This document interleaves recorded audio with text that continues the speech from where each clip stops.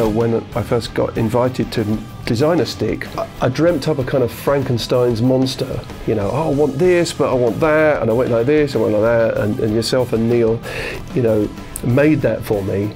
And when I got it, it was just unplayable. So I realised then, and I wrote you an apology email to say, okay, I now understand that making a stick requires some skill.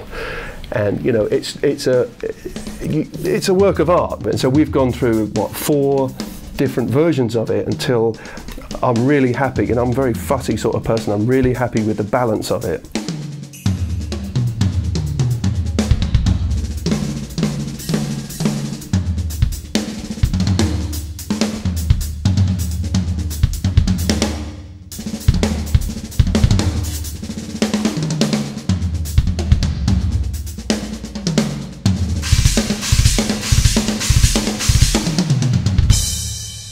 Well, you know, in Porcupine Tree, we play quite dynamic music. Some of it's quite heavy, bordering on metal.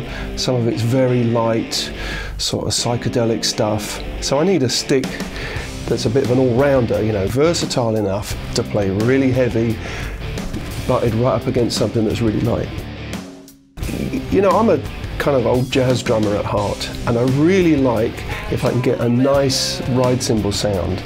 But as I said, in Porcupine Tree, we do play pretty loud, so with a nice jazz stick, it's not going to work in that situation because I'm going to destroy it when I start hitting the bell really hard. So the tip does give me what I think is a really nice kind of jazz, just, you know, time kind of sound. But you know, with the shoulder on this thing, it's got enough meat on it that when I start really hitting the bell, the stick's not going to explode and I'm going to get a really powerful bell sound.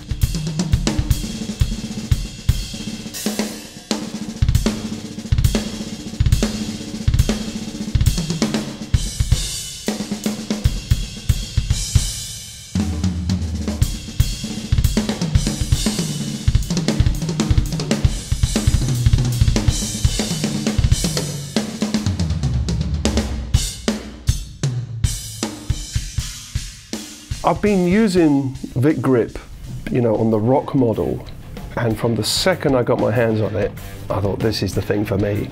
It feels like I don't have to grip as hard, and therefore over a long concert, 2.5 hour concert, I don't feel like I'm getting so much fatigue, because you know, when you feel like the stick is slightly slipping away from you, you start gripping too hard.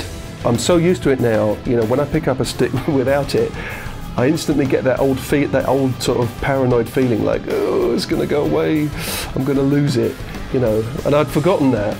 I used to play with that feeling like, oh, it's just moving. And so I can't imagine ever going back again.